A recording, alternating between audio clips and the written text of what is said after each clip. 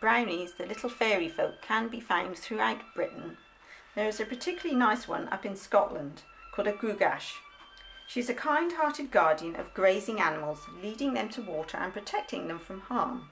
Although she is rather ugly, she is always welcomed into crofters' homes so that you can seek warmth at their fire, as she also brings good luck with her.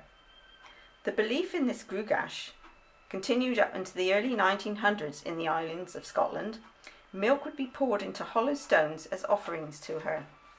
There is another very interesting one, called a brownie called Hairy Meg, who lived in the farmhouse of Achnarow near Glenlivet. As per usual, the brownie did all the work and was regularly rewarded with a bowl of milk and a piece of oat cake. After a particularly bad year on the farm, the crops failed and the animals died, the farmer decided he couldn't afford to keep the rest of the servants, so he sacked them, much to Hairy Meg's disgust. She was so upset that she went on strike, refusing to do any of the chores and throwing pots and pans around the farmhouse. Hairy Meg made such a nuisance of herself that the farmer had to relent and give all the servants back their jobs, and immediately Hairy Meg regained her temper. Claypot's castle at Broughty Ferry, Tayside, used to be the home of another brownie. He did all the chores as well about the place in return for a bowl of cream. But there was one thing that the hard-working brownie couldn't stand, and that was lazy servants. The brownie became so cross with one particular kitchen maid that he beat her with some cabbage stalks, then stormed out of the castle, cursing the house and occupants never to be seen again.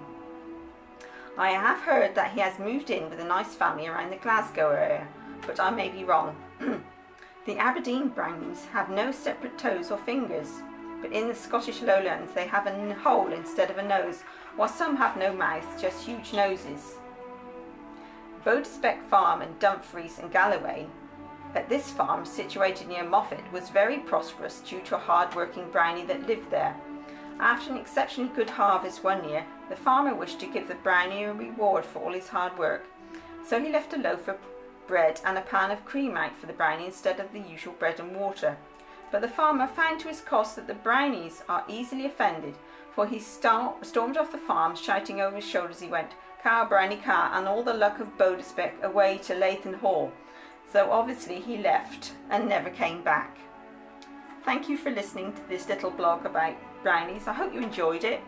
Have a magical day, and I'll see you again.